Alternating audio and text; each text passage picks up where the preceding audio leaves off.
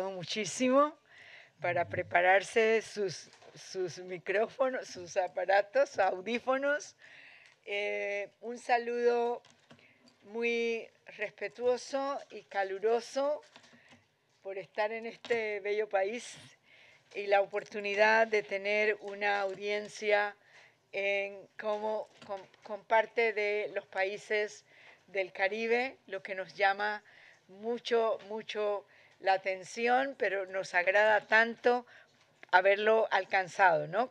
Lograr la participación de la sociedad civil de Bahamas. ¿Es así? Bahamas. ¿Ya? No bad, no.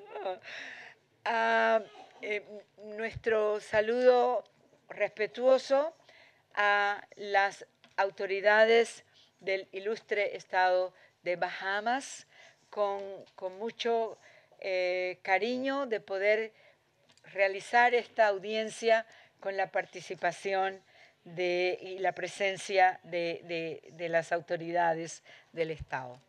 Y nuestra audiencia, que tenemos un lleno de la presencia de todos ustedes por acompañarnos, a pesar de que estamos como fuera ya de la programación del tiempo, pero quiero expresarles que para la comisión estas audiencias constituyen una fórmula, un instrumento que le permite a la comisión un trabajo de acercamiento. No se trata de juzgar, de decidir cosas, se trata de una oportunidad de escuchar, de poder colocar a las partes en esta posición de conversar, de expresar sus puntos de vista, lo que para la comisión es trascendental en una de nuestras responsabilidades: saber, conocer, monitorear cómo están los derechos humanos en toda la región. Entonces, mi especial agradecimiento por esta oportunidad. Y siendo nuestra última audiencia de esta jornada, de esta intensa jornada, quiero recalcar lo que hemos estado señalando en todas nuestras audiencias: nuestro agradecimiento a el ilustre Estado de Jamaica por la oportunidad que nos ha brindado de celebrar nuestro 172 periodo de sesiones. Como un hecho histórico, la primera vez en 60 años que cumple este año la creación de la Comisión Interamericana. La primera vez que lo celebramos en un país del Caribe. Y que esperamos poder hacer en cada año un periodo de sesiones en estas bellas tierras. Bahamas. No quise decirlo, pero sí, Bahamas. Sí. I agree. Next one. Sí. Es parte de nuestro compromiso en el plan estratégico de la Comisión, un plan que nos guía nuestras actuaciones 2017-2021. Está esta responsabilidad que tiene la Comisión de este acercamiento, de establecer una comunicación permanente con los países del Caribe, buscar precisamente actos, acciones que nos permitan consolidar esa integración fuerte, real, permanente, firme de todos los países del Caribe. Tenemos en esta oportunidad una especial audiencia. No tengo, ¿no? Se me enredó. Esta no es. No, ese ya. Ya. Sí, una audiencia muy importante, con una actualidad en todo el continente y muy particularmente por situaciones específicas de algunos países. Y hemos titulado esta audiencia Los derechos de las personas migrantes en Bahamas. Voy a darle a la sociedad civil, a los representantes de la sociedad civil, la palabra por 15 minutos. Les voy a pedir que se identifiquen para que en nuestro registro quede el nombre de ustedes y la organización que representan para tener entonces nuestra oportunidad de escucharles. Igualmente, la representación del ilustre Estado de Bahamas, le vamos a dar 15 minutos y las mismas indicaciones para su presentación de quienes intervienen en el día de hoy. Inmediatamente, la palabra. Good morning, Commissioners, Government of the Bahamas. Commissioners, my name is Stephanie Saint-Fleur. On behalf of my colleagues, I would like to thank you for your continued attention to human rights challenges in the Bahamas. With me, my colleagues, Mr. Louis George, Mr. Darren Thompson, Mr. Fred Smith, Queen's Consul, and Mr. Joseph Darville. I wish to share with you a very troubling video. It was 2 days ago. It shows a Bahamian citizen being violently dragged from her home practically naked by Bahamas immigration. Her home was targeted because of her Haitian heritage.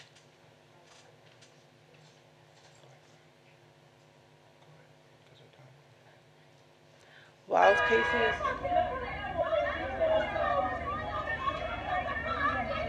Turn to the screen, please.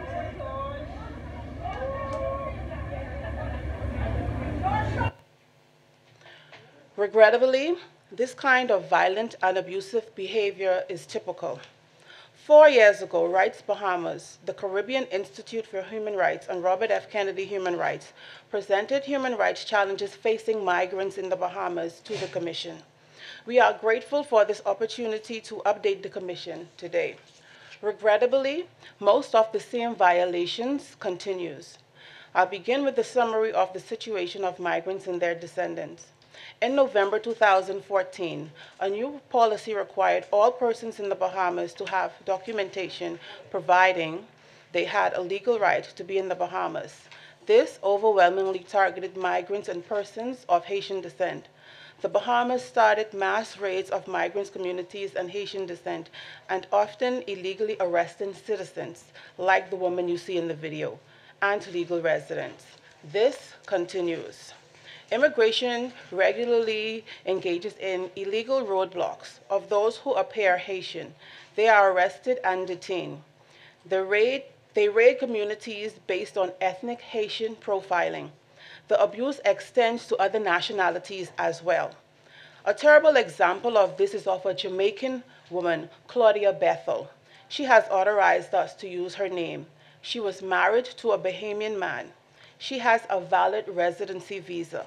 Despite this, in December 2014, she was illegally arrested and in police custody raid and illegally detained by immigration. During the 4 days she was in immigration custody, she was repeatedly raped by a senior immigration officer. The criminal rape charge was dismissed at preliminary inquiries and never went to trial. Her civil trial starts 3 weeks from now. In at least 5 cases, the Bahamas illegally deported people born in the Bahamas. Since 2015, the Bahamas has become even more intolerant of Haitian migrants and their descendants, targeting them with increasingly hostile rhetoric and social policies.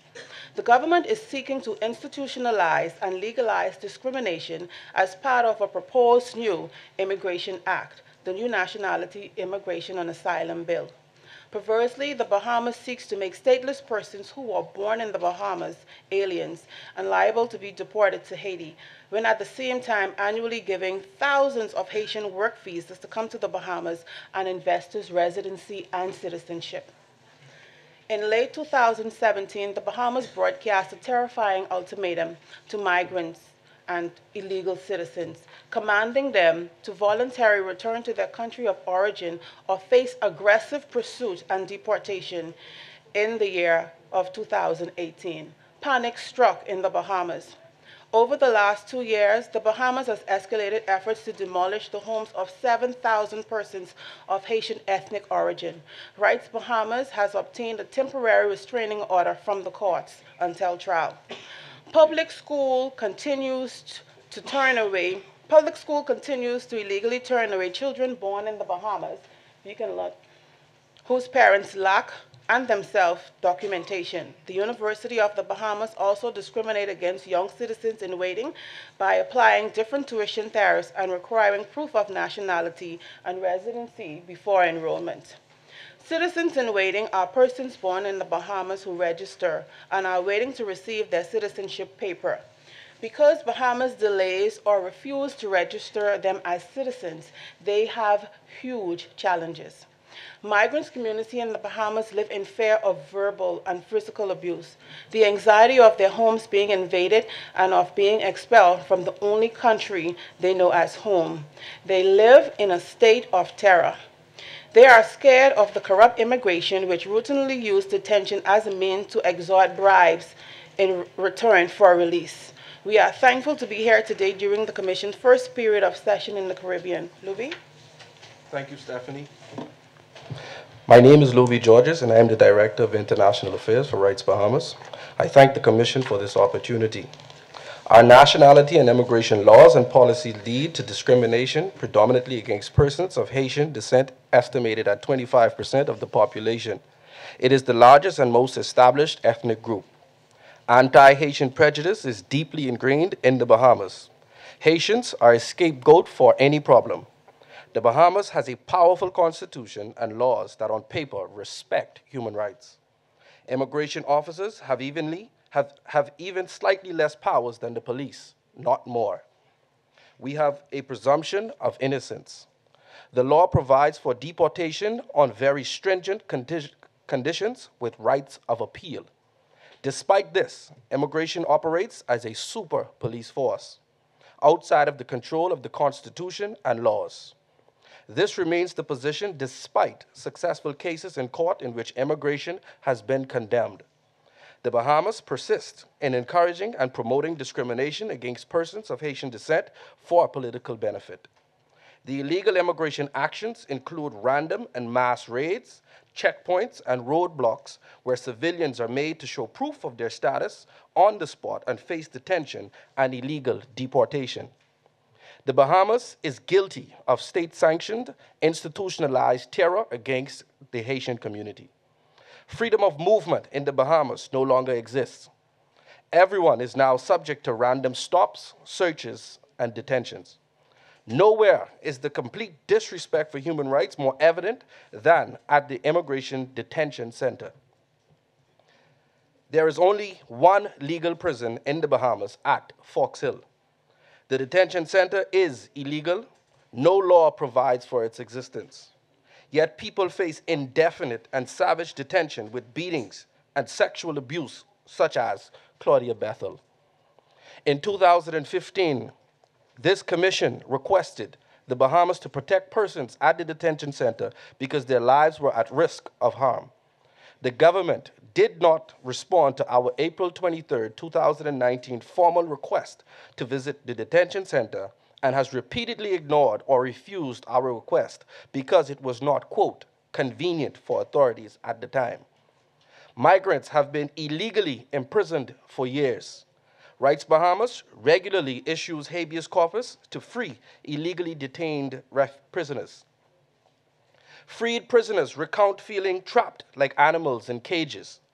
Rights Bahamas has dozens of civil cases before the courts as we speak. In a case waiting for judgment, a Kenyan man was detained for 6.5 years. He was subject to violent beatings. He was tear gassed. He contracted contagious diseases, including tuberculosis. Women and young children are now illegally imprisoned in a safe house at a secret location where even their Bahamian citizen husband and father can't find to visit. They are subject to sexual violence. The rooms have no adequate ventilation. They are not allowed to exercise. They are forced to shower with no privacy and, according to at least one report, in the presence of male guards. Claudia Bethel was kept in the custody of a male immigration officer and taken to his home where he raped her. There is no legal aid. Lawyers' access to clients is severely restricted, even if permitted.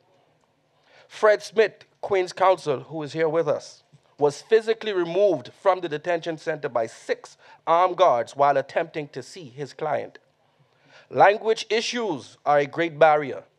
The government is now attempting to pass laws to legalize its policies of abuse. The proposed new Immigration Act seeks to establish the detention center as legal. It makes persons born in the Bahamas who have a right to citizenship, quote unquote, aliens, liable to be deported if they do not register between 18 and 19 years old. Under the Constitution, children born to foreign parents have 12 months to apply for citizenship once they turn 18. If they miss this deadline and have no other nationality, they become stateless. There are many situations where 18-year-olds register but are still waiting for a certificate up to 27 years later. They are non-people, an outlaw caste with no practical civil rights. Moreover, teenagers eligible for the right to apply for citizenship at age 18 may not have the ability to do so because there is no education and no legal or financial assistance. Current policy and the proposed Immigration Act grants residency instead of citizenship to people who miss this deadline. Thus, thousands of people born in the Bahamas must pay about $3,000 every year to work and live in the country they were born in. Even if they pay this exorbitant amount, it still affects their ability to obtain stable employment, attend university, open a bank account, get health insurance, or even public medical attention. They will not be able to own land, own shares in companies, or get business licenses. Their children will not be citizens even though they were born in the Bahamas. There are first, second, and third generations in the Bahamas that are stateless. The proposed act fails to address the continuing roadblocks which deny children of undocumented Haitian migrants the legal right to public education and drive them from the classrooms and from the University of the Bahamas. By all indication, the government of the Bahamas intends to maintain migrants and their descendants in a position of social, political, and economic inequality. Darwin. Thank you. Good morning. I will briefly set out the continuing violations by the Bahamas of the inter-American and international standards on the rights of migrants. Detention of migrants at the detention center is arbitrary, prolonged, and indefinite. The inter-American system is clear that in the context of migration procedures, detention should be a measure of last resort. It should be used for the shortest period of time possible, and alternative to detention should be sought.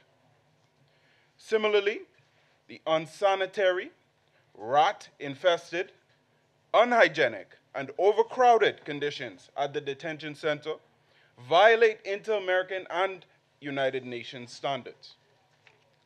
Lawyers and national and international organizations are denied access to the detention center to monitor these conditions, even during regular visiting hours. The Bahamas also has no legislation for refugees, in violation of its international obligations under the 1951 UN Convention relating to the status of refugees and its 1967 protocol. The Inter-American Commission has emphasized that international law requires states to implement effective safeguards to protect individuals with a legitimate claim for refugee status, asylum seekers, those at risk of refoulement, and persons at risk of statelessness. Regrettably, the Constitution discriminates on gender for citizenship to spouses and children in violation of international law prohibiting gender discrimination. The proposed Immigration Act also maintains such discrimination. Finally, because of political encouragement, human rights defenders in the Bahamas continue to confront a hostile public environment that puts their security, free speech, and work at risk. The Commission has requested the Bahamas put in place protective measures for multiple members of the delegation present here today. And despite this, members of this delegation are routinely and publicly accused of being traitors and threatened with prosecution for sedition. We come before you again today with the same appeal. Violations of the rights of migrants in the Bahamas have not been addressed, and they are getting worse. In conclusion, we again request that the Commission conduct an on-site visit to the Bahamas, including an unrestricted visit to the detention center and safe house. We request information from the state on how its immigration policies and practices are compatible with its obligations under international human rights law, and that the Commission continue to monitor the situation in the Bahamas. Lastly, we request of the Bahamas government to stop policies of discrimination and abuse, revise immigration and nationality laws, stop arbitrary arrest and detentions and deportations, and use immigration detention only as a last resort in compliance with international human rights law. Also, we ask that the state ensure that national and international civil society organizations have access to the detention center for monitoring purposes and ensure that no child is barred from attending school due to a lack of documentation. We ask that the government engage regularly with civil society in a constructive dialogue to jointly address the problems affecting human rights challenges in the Bahamas, and lastly, to comply with the requests by the Commission to implement precautionary measures in place for members of this delegation and ensure that all human rights defenders are protected from retaliation. Thank you so much. Muchísimas gracias. Le damos inmediatamente la palabra a la ilustre representación del Estado.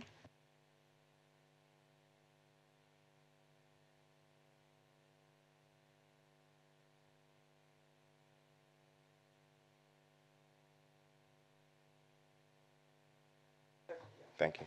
Madam President, and distinguished commissioners of this Honorable Commission, petitioners and presenters, distinguished guests, observers, ladies and gentlemen, good afternoon.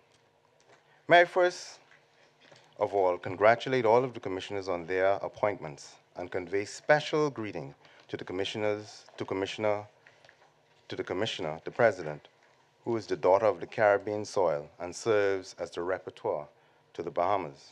I am pleased to appear before you today representing the Commonwealth of the Bahamas at this thematic hearing on the rights of migrants and their descendants in the Bahamas, which the Commission has convened at the request of Rights Bahamas Limited and the John F. Kennedy Rights Group.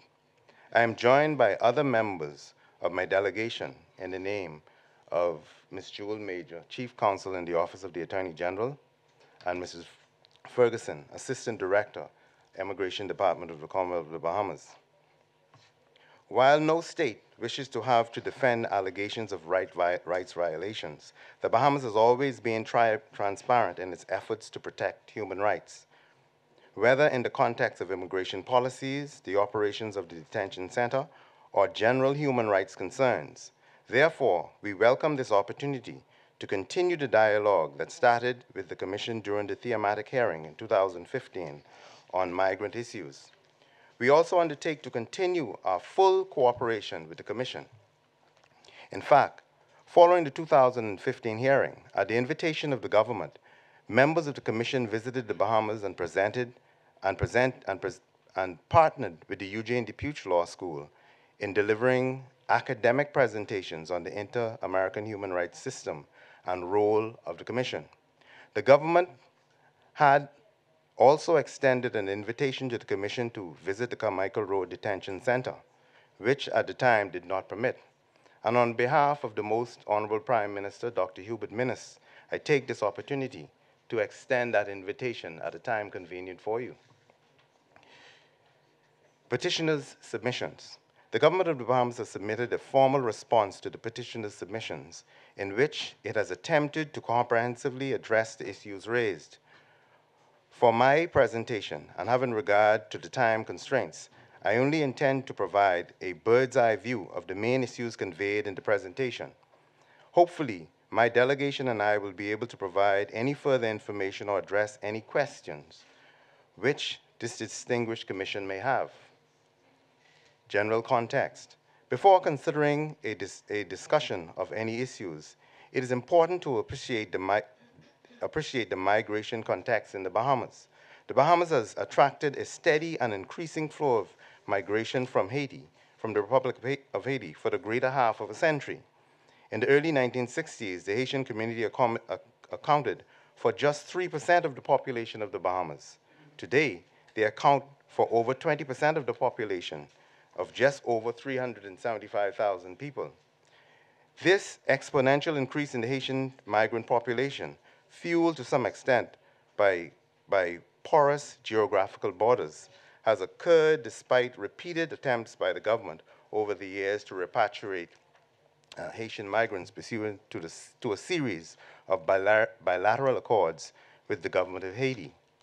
For example, between 2016 to May 5th, 2019, the Department of Immigration deported some 11,000 odd Haitian migrants. The influx of Haitian migrants was also the primary reason for the establishment of the Carmichael Road Detention Center, although in recent times the migrant origin countries have extended to include Caribbean countries, Africa, China, and South America.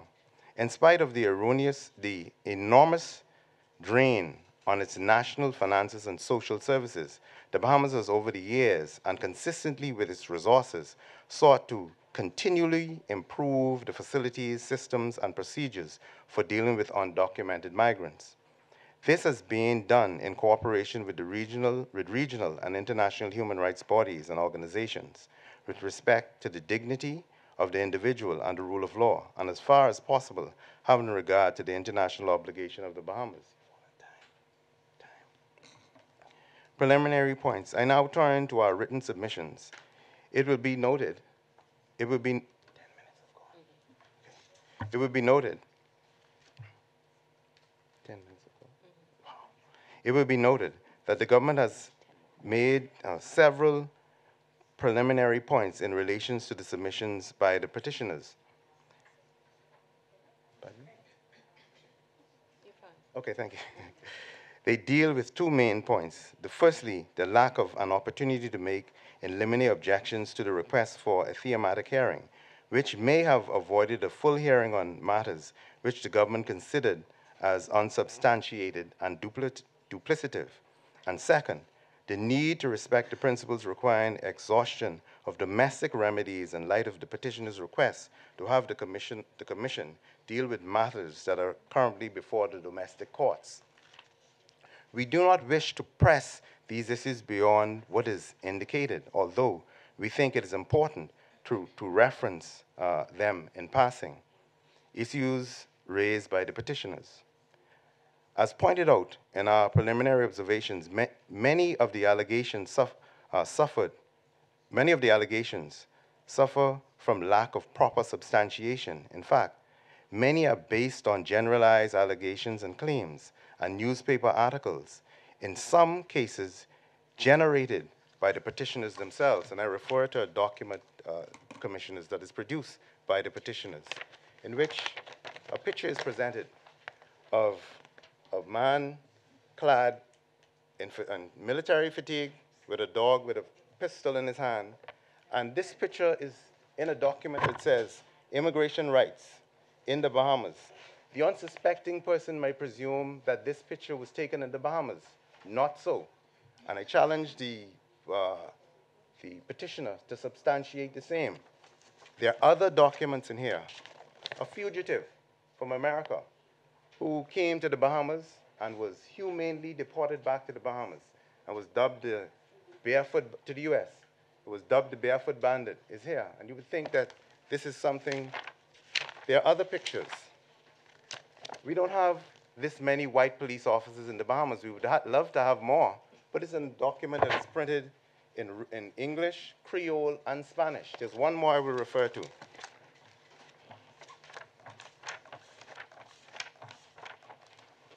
A lady with bloodied hands with police officers is in a document that was sent around the world, printed in Spanish, English, and Creole. And one would think, on reading this document, that it occurred in the Bahamas. No such thing. And I put the petitioners, challenge the petitioners to affirm that it did happen. I will come back to that point later on in my submissions. As pointed out in our preliminary observations, many of the allegations suffer from lack of proper substantiation. In fact, many are based on generalized allegations and claims, and newspaper articles, in some cases, generated by the petitioners themselves. However, the government has addressed them under the heads in which they are presented, and I will highlight some points. Entrenched racial discrimination and xenophobia against Haitians and those of Haitian descent. Excuse me. With respect to the allegation of entrenched racial discrimination and xenophobia, it is expected that in some society where there are significant migrant population, there are bound to be persons or pocket of persons who harbor anti-migrant sentiments. Such behavior is neither tolerated nor condoned, and certainly not encouraged by the Commonwealth of the Bahamas. It is also wrong to portray the remarks allegedly attributed to a single immigration officer as being representative of Bahamian immigration authorities or Bahamian authorities generally. The policy of immigration and other departments who are required to interact with the vulnerable persons is always shown to be respectful, to respect the dignity of the individuals. Further, remarks made by the Right Honorable Prime Minister in the context of discussing CSME and pointing out demographic differences between Haitians and the Caribbean migrants in the Bahamas. Statistics which have also been found by independent research group, including the IOM, similarly do not evidence any Haitian bias. Restrictive constitutional provisions dealing with the claims of the Bahamas, dealing with the claims that the Bahamas has prohibitive anti-citizen provisions. It is no secret that the Constitution of the Bahamas is not gender neutral and treats men and women differently and unequally with respect to their ability to transmit citizenship to their children and spouses. But in fact, a large number of persons affected by these gender provisions of the Constitution of the Bahamas are men and women, Bahamian men and women and their descendants, and not migrants. In this regard, the government has spared no efforts in trying to amend the constitutional provisions. And in recent times, we've had 2 referendums, both of which went to the people and failed. The provisions which affect Haitian migrants most directly is Article 7, which provides for all born in the Bahamas who cannot claim citizenship through descent to apply between the ages of 18 years and 19. The government is acutely aware of the vulnerability of persons who fall into these waiting categories and has taken legislative steps to ameliorate the position of persons whose citizenship status is uncertain in the interim, or whose ability to claim nationality of the state is unsure. The legislation provides for several categories of persons to apply for what is called a Bangalore permit during the waiting period. This is without prejudice to their right to apply for citizenship or to be considered for registration under the Nationality Act. Okay. Draft Nationality and Asylum Bill. As evidence of its continuing commitment to reform issues relating to nationality and immigration, the government has recently commissioned a law reform commissioner to produce a comprehensive draft nationality and immigration bill. Some of the notable provisions of the NIA bill includes the creation of an advisory commission, provisions for the minister to give reasons for refusal of citizenship, creation of an immigration board, the creation of an immigration appeal tribunal, provisions of deportation, and creation of a formal process for asylum. And Madam President and Commissioners, the Rights Bahamas has been afforded the opportunity as a part of a civil society to be a part of that consultative process. And I do understand that they have given their views on the legislation. Discriminatory immigration policies and practices. Give me the time, please.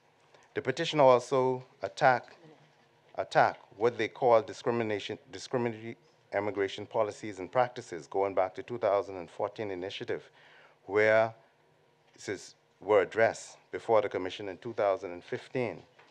With respect to the allegations of arbitrary deportation of persons born in the Bahamas, it is not the policy of the government to deport anyone who can prove legitimate rights to be registered as a citizen under the Constitution, or who has applied and is awaiting response.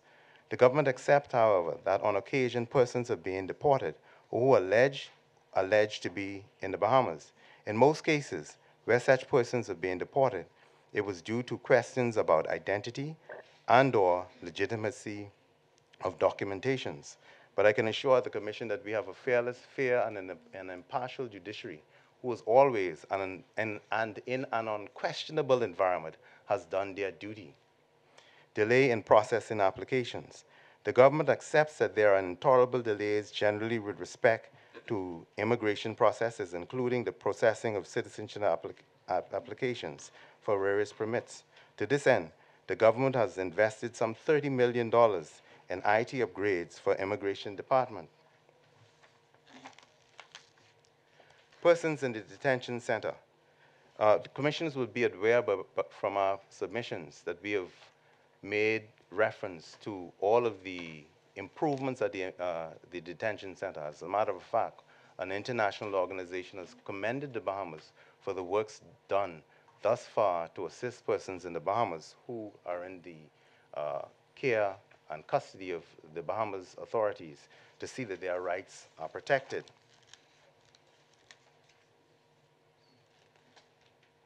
There's also the shantytown issues that was raised, Madam Commissioner and President and Commissioners.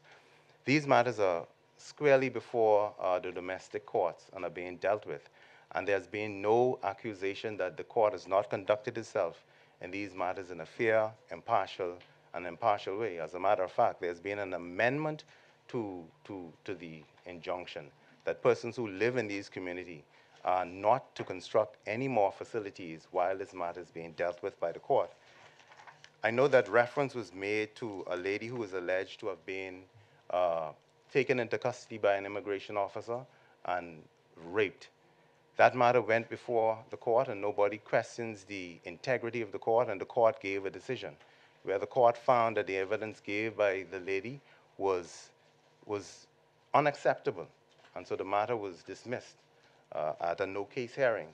The gentleman involved has brought an action against the government for malicious prosecution, and I understand that the lady has also brought civil proceedings against the gentleman. But these matters are properly before the courts and are not to be played out in the court of public opinion.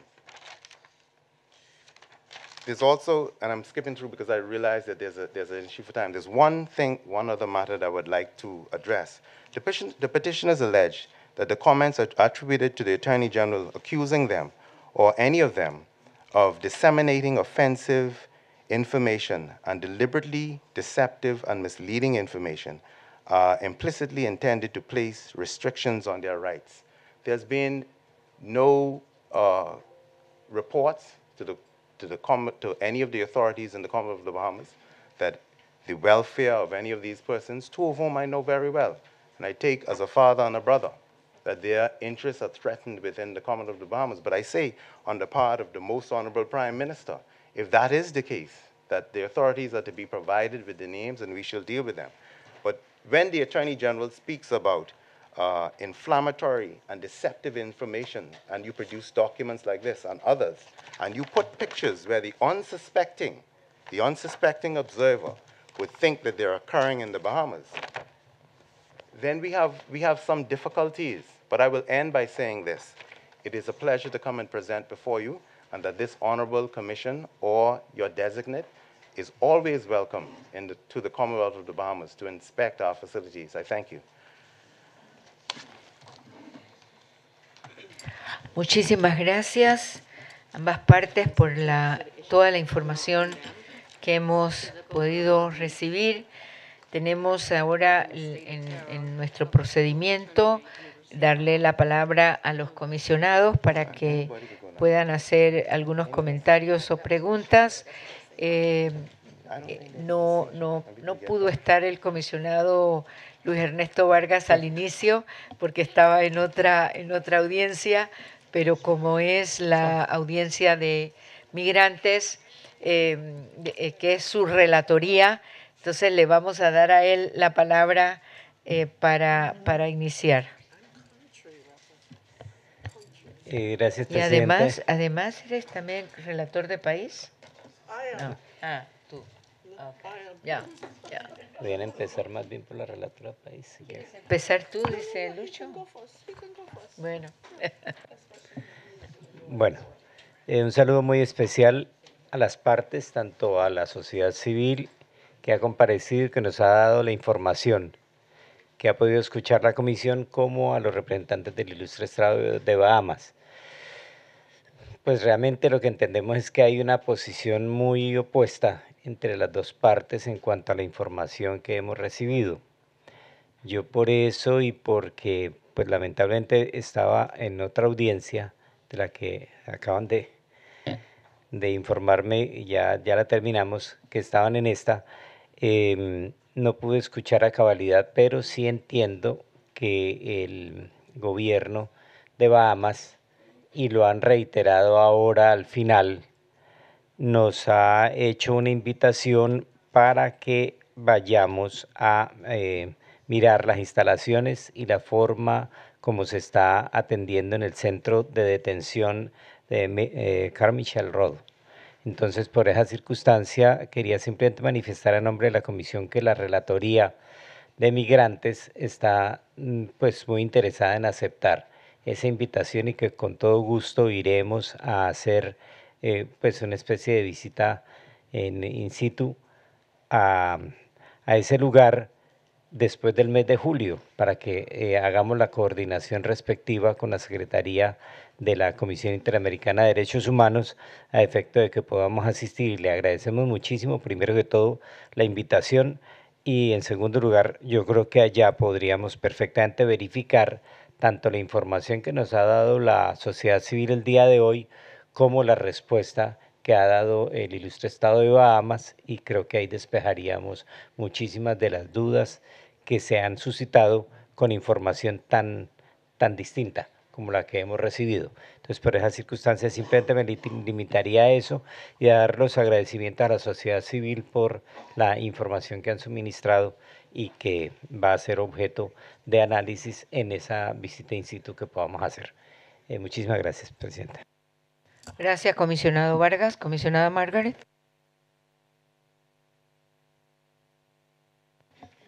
Thank you very much, Madam President. As the country rapporteur and the rapporteur for women's rights, and in addition to that, the rapporteur for Afro-descendant rights, and against racism and racial discrimination, I carry a heavy burden in relation to Bahamas. And I have to say that those who know my history know that I've done for over 40 years. I was in the women's rights movement in Jamaica and headed the organization, national organization here and that in the Caribbean, as well as the children's rights organization, national organization here. And during those years, we did take issue with the situation of women, married women in the Bahamas who couldn't pass their citizenship to their husbands. And you made reference to the fact that in relation to that issue, these people are Bahamian men and women, but not so, because the Bahamian man who marries a non-Bahamian woman, the wife can assume Bahamian citizenship. But woe betide the Bahamian woman who marries a Bahamian man. This has been the situation since the year back when I was in the women's movement, and it's still the situation today. And the president and I went to the Bahamas in February, and we met with government officials and civil society. And of course, that came up as well. And that the situation is this. As a result, there are so many stateless children who were born in the Bahamas and cannot get citizenship because they cannot provide the sufficient documentation in order to get it. And as you say, even when they're 18, they have to apply for citizenship within a certain time, or they'll miss the boat if they exceed that time. This is extremely difficult to accept. And the Commission wants to work with Bahamas to see how we can resolve this issue. And in relation to that, we are asking, in pursuit of our mandate, that you send us, please, a copy of the NIA bill. Because that was, we don't see that at this stage. Yes, but it was sent. It was sent to the Secretariat. Great, lovely, because we need to analyze it and make our recommendations to you in pursuit of our mandate. And we would try to do that as soon as possible. As the country rapporteur, I also accept very readily the invitation that you've stated here today for us to visit the Bahamas and visit the Carmichael Road Detention Center. But I should say that knowing this, what we ought to monitor in the Bahamas, it would be several commissioners who would be on that visit. Yeah, and we look forward to it. Because we need to, this is it, we need to work with you in partnership, both with the state and with civil society. And in this way, from our experience, we come to resolve certain situations which might be proving difficult. There is a matter of the referendums, which, in relation to the citizenship of married women, which I couldn't understand, but I understand it is within your law that you must have that referendum.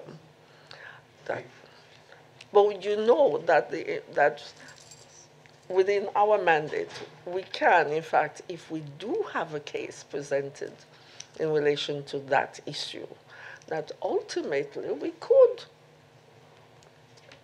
say, fine, that the Bahamas has to amend its law. You know that. We could. But we haven't got to that stage yet. I am dropping a hint for civil society. But no, truly. But we don't really wish for things to get to that stage. That's why we like to work in partnership with the state in resolving these things. We have been aware about the situation in relation to Haitian migrants in particular. We are aware of the fact that even though you have over 700 islands, Bahamas is small, but it's not that small. It has several islands. But anyway, the size of the migrant incidents is great for a small country, which is why we do offer our technical assistance and support and partnership. Excuse me? Ooh. Yeah. Yes. And so we will, the Secretariat will communicate with you so that we can, as early as possible, utilize the invitation. There are lots of issues which we can discuss now, but we do not have the time to do so. I would ask that if you, at your responding period, if you wouldn't have the time. I know that. You'll only have a couple of minutes. If you could send us the rest of your statement, and you can send it to us in writing, the rest of it, because you skipped some parts. Yes. Yeah, so you can send us the whole thing. Not now. You can't respond now.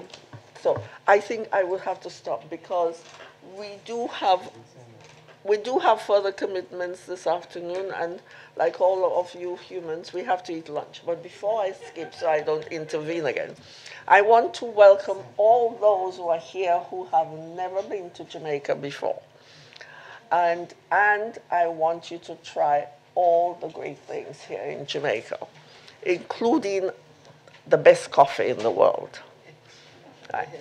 Including the best white rum in the world. Yo le voy a pedir a Margaret que me tenga preparado un buen saquito de café. And including our food, jerk chicken, and all of you go to Bob Marley's museum and enjoy some reggae, the real original reggae there, and have a bit of a dance. Thank you. Ok, Margaret. Muy bien, muchas gracias. Sí, nosotros hemos estado desde el viernes, nos vamos mañana y no he podido ir a ver la playa linda. Bien, yo quisiera expresar a ambas partes nuestro agradecimiento profundo por tener esta oportunidad. Ese es lo que es la audiencia, ese momento de escuchar a las partes, a las posiciones. Y nos permite tener, decía el comisionado Vargas, dice, como son dos posiciones. Entonces, nuestro compromiso, nuestra responsabilidad es ver cómo estas posiciones podemos irlas revisando, trabajándolas para evaluar precisamente no la certeza de una u otra, sino el punto de solución de una situación que puede estar presentándose y que necesitamos evaluarla. Yo quisiera hacer un apuntalamiento muy específico al Estado. Yo le escuché, hay una protección constitucional. Y cuando hablamos de que tenemos una protección constitucional, pareciera que no necesitamos más nada. Es el deber de todas las autoridades cumplir con el mandato constitucional. Y quisiera saber expresamente, en el tema de derechos de niños, Margaret ya lo identificaba, no sé cuál es el número de niños apátridas que tenemos por razones de no reconocimiento, pese a haber nacido en Bahamas, el ius soli. como el derecho al suelo. Nací aquí, soy jamaicano, ¿no?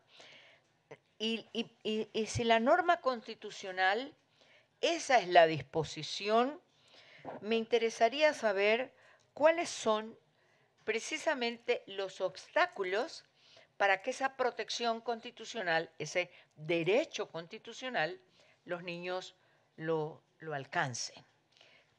Porque yo parto de que Bahamas tiene en su constitución un reconocimiento de la adquisición de la nacionalidad por haber nacido en el territorio. O sea, necesitaríamos saber cuáles son esos elementos que están impidiendo, están obstaculizando que se dé esa posibilidad.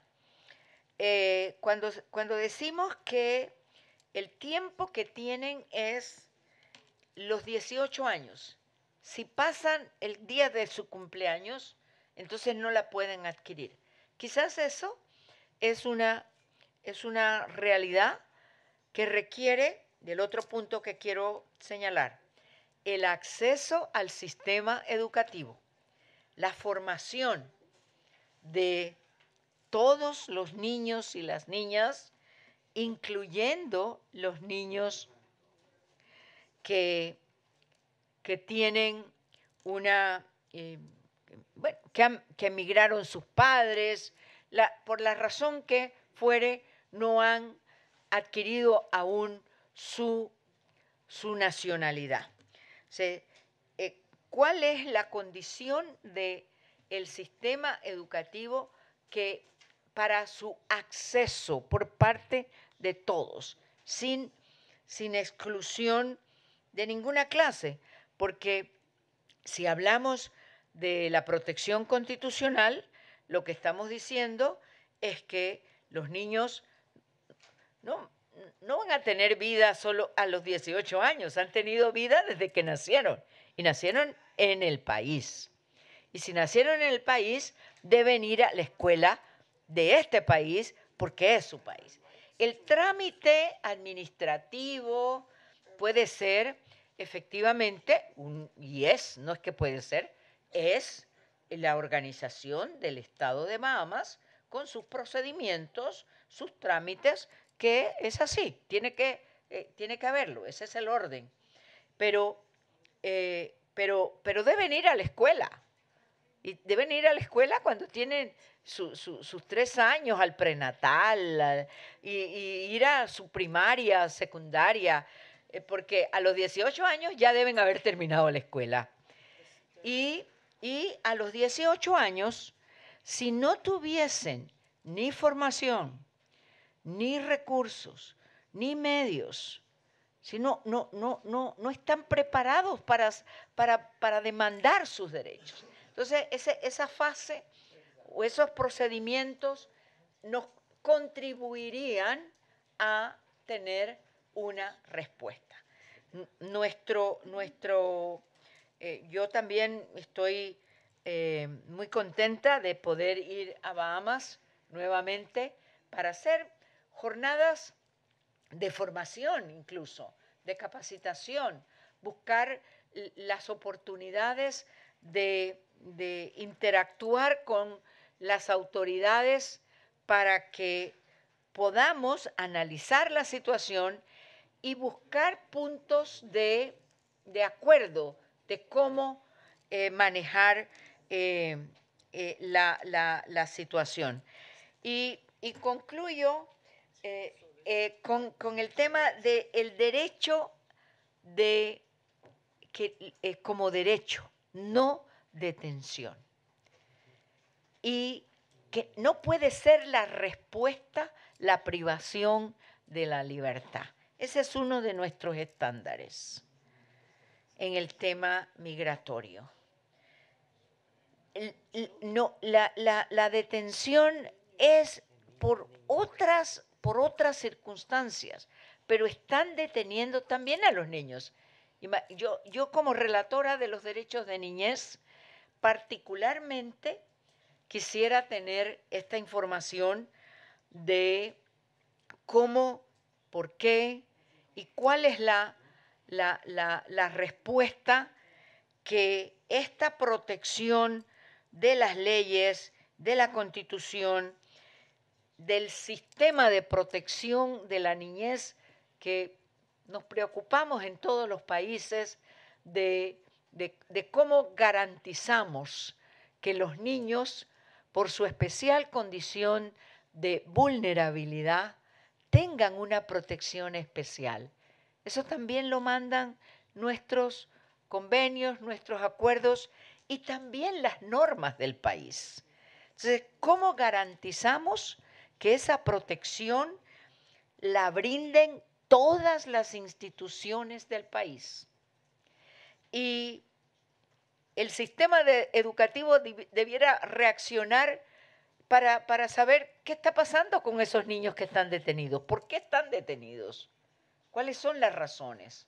O sea, es una necesidad de articulación de todas las instituciones para alcanzar la protección. Pero hago énfasis en el derecho a no ser detenido por la condición de migrante. O sea, no puede, por el hecho de ser migrante, los vamos a detener. Hay una prohibición de ese, no es una ofensa, no es un delito. Y la prisión, la detención, es para los delitos, es para cuando la gente viola la ley. Entonces, por supuesto, habrá circunstancias, condiciones de determinadas personas. No estamos hablando de eso, estamos hablando de la generalidad de las circunstancias. Entonces, nuestro propósito hoy al Estado de Bahamas, no sé si lo dije bien, me gusta decir Bahamas, me gusta, es bonito, sí. Me gusta. No, para nuestra posición, la Comisión Interamericana de Derechos Humanos, nuestro ofrecimiento para contribuir con lo que ustedes efectivamente estimen en lo que nosotros podemos contribuir para que estas propuestas de leyes, que tengamos la oportunidad de compartir, de intercambiar nuestras ideas, de formularle nuestras recomendaciones. Y sí, nuestro trabajo es recomendar, poder tener esta aproximación y sabemos que hay la disposición de los estados, de los países, para la protección de los derechos humanos de sus ciudadanos. Ese es el principio.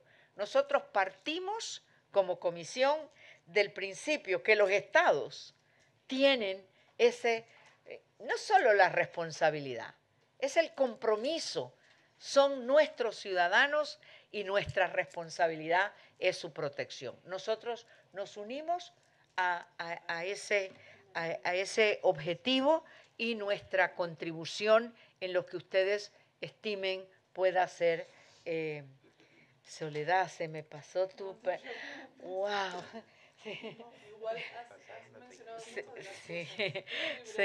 No, bien, voy a darle la palabra 2 minutos a... Es un poco dictatorial, ¿no? Yo puedo hablar un poco más porque tengo el micrófono y lo controlo, pero a Soledad 2 minutos como relatora especial de los derechos económicos, sociales, culturales y ambientales. Y este es parte de ellos. Muchísimas gracias, señora presidenta. Welcome, thank you. En especial, hello for all of us, all of you from the Special Reporter. I will speak in Spanish. Y voy a ser muy breve. Yo creo que la presidenta después también se va a referir a esto, pero el honorable Estado de Bahamas mencionaba la falta de agotamiento para la celebración de esta audiencia. Creo que es muy importante poner sobre la mesa que no estamos que la comisión no les está juzgando, sino que es un diálogo constructivo con la idea de precisamente intercambiar informaciones y contribuir desde la comisión con toda su expertise a la generación de soluciones que el honorable Estado de Bahamas está buscando para su ciudadanía. Y yo tenía dos puntos muy concretos, porque la relatora especial de Naciones Unidas sobre el trata de personas ha expresado su preocupación en torno a los temas que hacen al trabajo doméstico, que afecta especialmente a la población migrante, y quisiera escuchar más a ese respecto. Y también la trata y el tráfico de personas, que estaría afectando de una manera diferencial a la población migrante. Me gustaría saber cuáles son las medidas que han tomado. Ya la presidenta y comisionada Esmeralda ha puesto el acento en muchos de los temas del mandato. Quizá referirme también a la cuestión del derecho a la vivienda por estos desalojos que ustedes mencionaron, y lo dejaría por acá, esperando que este diálogo pues solo haya hecho que comenzar o reeditarse a partir de esta audiencia, y que la comisión pueda muy pronto visitar Bahamas. Gracias. Gracias, Soledad. Yo la verdad que les pido disculpas por haberme extendido. Estamos en la fase de darles nuevamente la palabra para escucharles. Les voy a dar 5 minutos. Yo sé que 5 minutos no hay mucho tiempo, pero ya estamos sobre el tiempo de nuestra organización de la actividad, de la audiencia, y le doy inmediatamente la palabra a la sociedad civil. 5 minutos igualmente va a ser para el Estado después de la intervención. Good afternoon, Commissioners. My name is Frederick Smith. I have been working along with Mr. Joseph Darville for nearly 43 years in the Bahamas on human rights and environmental issues. And we do have, Ms. Munez, a huge human trafficking and sex tourism issue that this government is doing a lot about. I must congratulate them for that. But insofar as the issues relating to migrants in the Bahamas,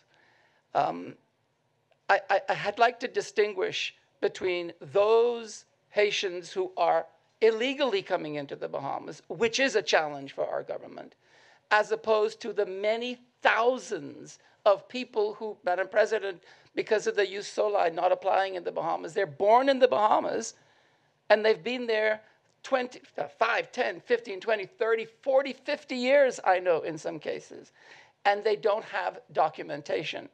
And so the criticism that we level against our government, and which we are prepared to cooperate with them, we understand it should be a cooperation between civil society and the government. We implore the Bahamas government to stop treating those who are born in the Bahamas and who have lived there all of their lives as if they are illegal migrants, and to find a way, even if you don't have to pass a referendum, pass just a law in Parliament giving all those who are born in the Bahamas the right to remain in the Bahamas. And they're not subject to the terror, the real terror, of being picked up at random, held in detention indefinitely, and deported. And so that is a very simple and quick fix. Doesn't need a referendum. The second point is the conditions at the Carmichael Immigration Detention Facility have been intolerably inhuman and degrading for decades. Let's not play with this situation. And so all of the members of our delegation, all 5 of us, including RFK with Casey Mordecai, we love our country. We don't want to beat it internationally. We want to be proud of the Bahamas. And so we implore the government to work with us as well. We want to work with our government to try and find solutions. We are not the enemy. We love our Bahamas as each different government does when it gets into power. Work with us.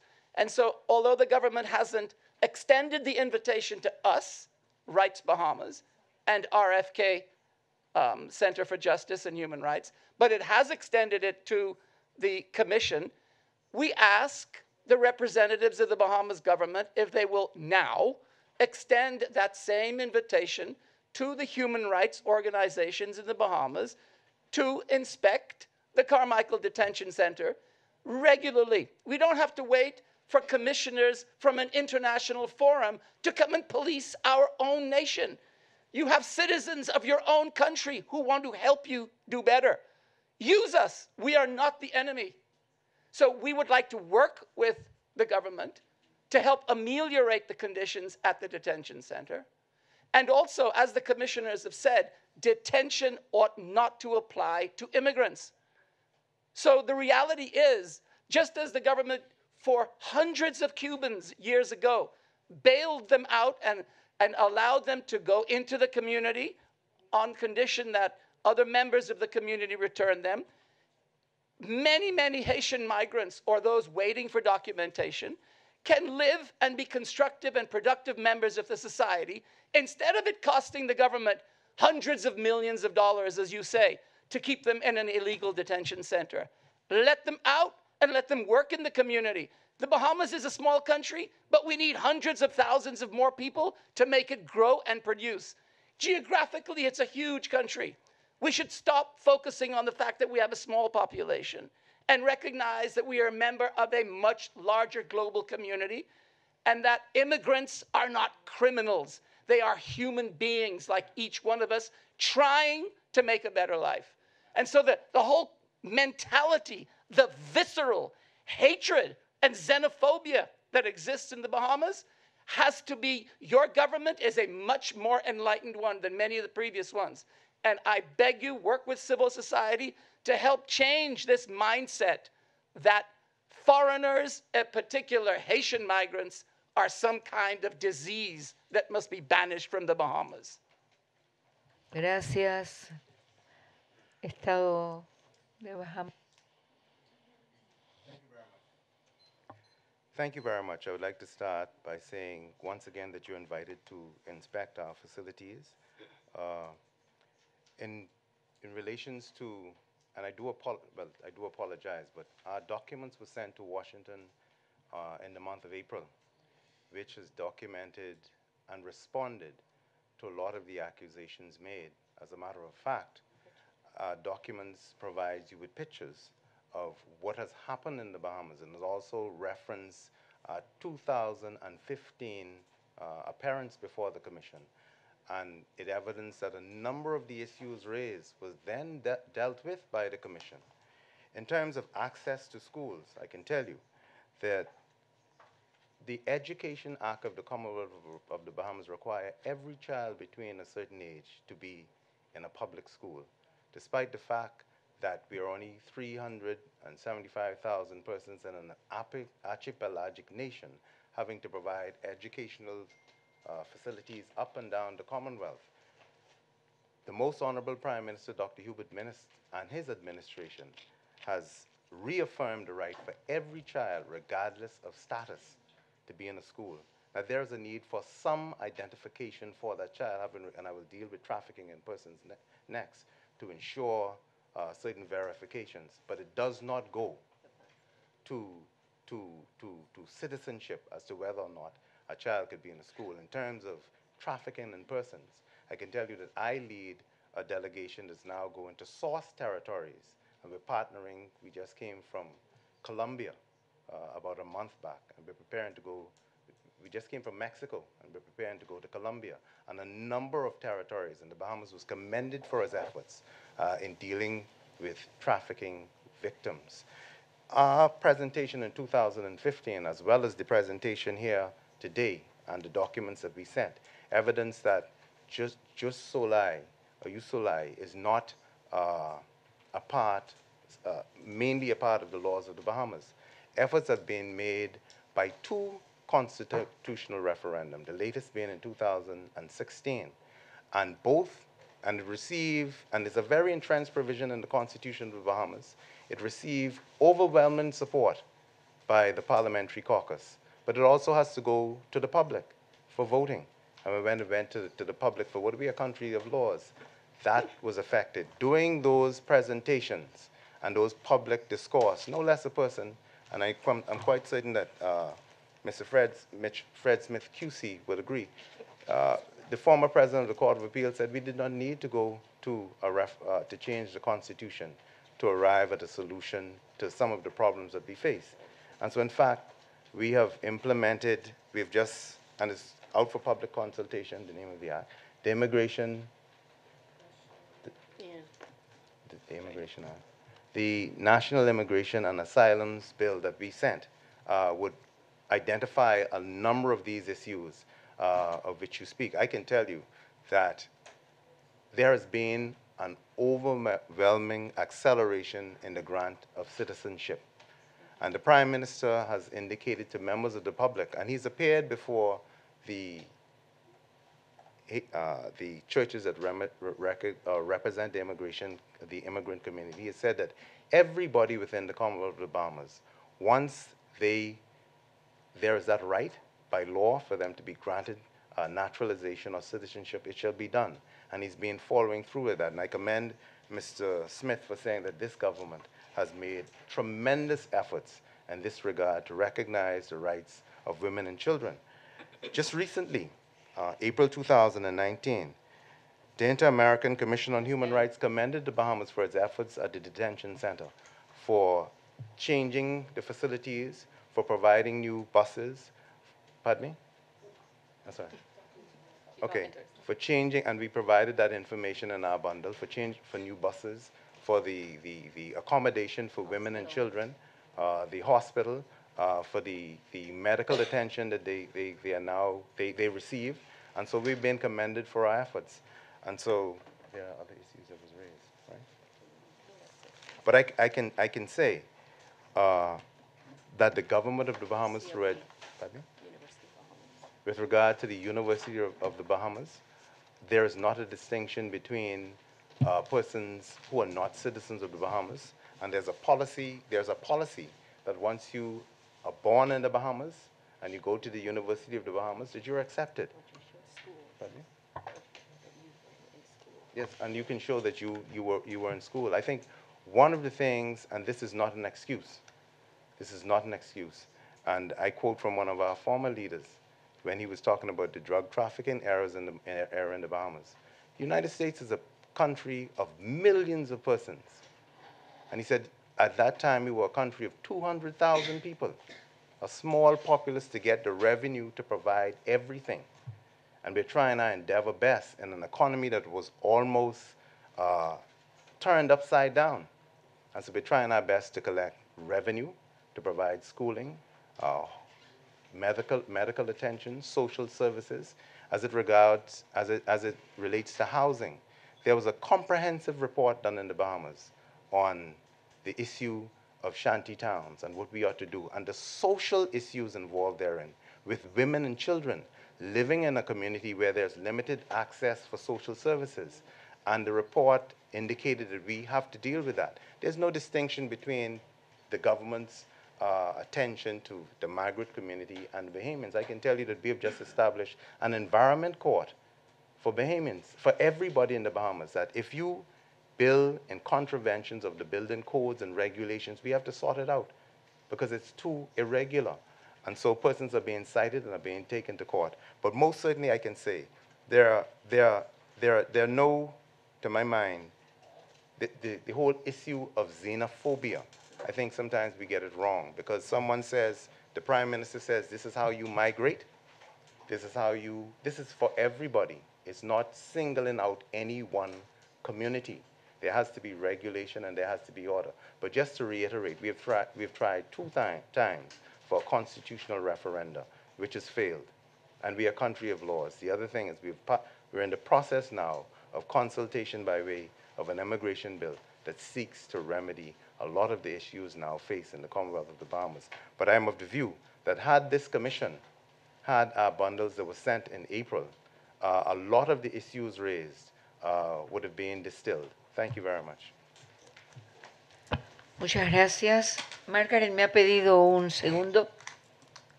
It's on. Hello? Yes. Okay. Yes, you can give it. Anyway, yes, I wanted to make reference to the two referendums.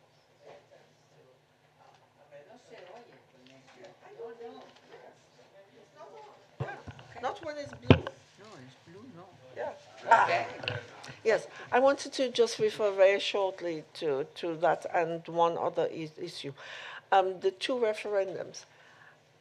It is commendable that these attempts were made under the laws as you have them. But if you see the mischief which exists in the circumstance that you wish to correct, you clearly recognize it. That's why you use the referendum system twice. And twice means that you need to do education to your citizens. Clearly so, about the mischief. Clearly. So I know you will. I know you will. I've been going to the Bahamas for a long time. I know you will. We'll get you eventually by working together in partnership. But the next point is, in relation to migrants now there, we didn't really go into it with you because I forgot to mention this. I do know you have an independent judiciary. I have a stepson-in-law in it. And clearly he would not be in it if, and be my stepson without me biting his head off. Is this, but what about what kind of access to the poor migrants have to justice? Because I understand they have no legal aid. If that is so, what would the government intend to do about that? But we will look at the bundle. I certainly will, as country rapporteur, and we will write a note to you, but which we also have to disclose to civil society. And I do ask, please, if you could accommodate not frequent, but regular meetings with civil society to talk together about what you're doing. You do that? With the greatest respect, there appeared, and it appears that we are coming to conclusions without seeing the bundle, yeah. without fully delving into the issues. I just said that the good gentleman is like a father. I know, there are discussions. I heard you. The good gentleman is like a brother. Right. So to say that there should be, there are ongoing discussions. But as I said in my presentations, formal discussions. Yeah. There's some difficulty with this when you do that. Well, then and you produce can it tell them and off. And my Honorable Attorney General has said that. And he said, you cannot produce deceptive information. We must be on the same playing field. And so what I would invite the Honorable Commission to do is have a look at our bundle that we have sent. And it would elucidate a lot of issues that were raised here today that were dealt with in 2015. I thank you. Yeah. I hope to be in Washington next week, yes, so I will get the bundle. Thank you. Thank you. Ustedes vieron, ¿no? Lo que hizo Margaret. No, yo, sí, bueno, es parte de esa muy característica sentimiento del Caribe. Muy bien, la comprendo perfectamente. Yo quisiera, para dar por terminada esta audiencia, volver a señalarles nuestro agradecimiento, la oportunidad. No se trata así de conclusiones, estamos en un proceso de diálogo, de poder buscar los puntos de acercamiento y va a depender precisamente de la voluntad del Estado y también de la voluntad de la sociedad civil. En el planteamiento que hemos hecho, nuestra posición de servir de puente de comunicación para lo que ustedes consideren que podemos coadyuvar en la preparación de estos espacios. el comisionado Vargas señalaba, bueno, son como dos puntos distintos, pero yo quisiera concluir la audiencia señalando que son las oportunidades para presentar sus posiciones, sus comentarios, su visión o la visión de cada uno.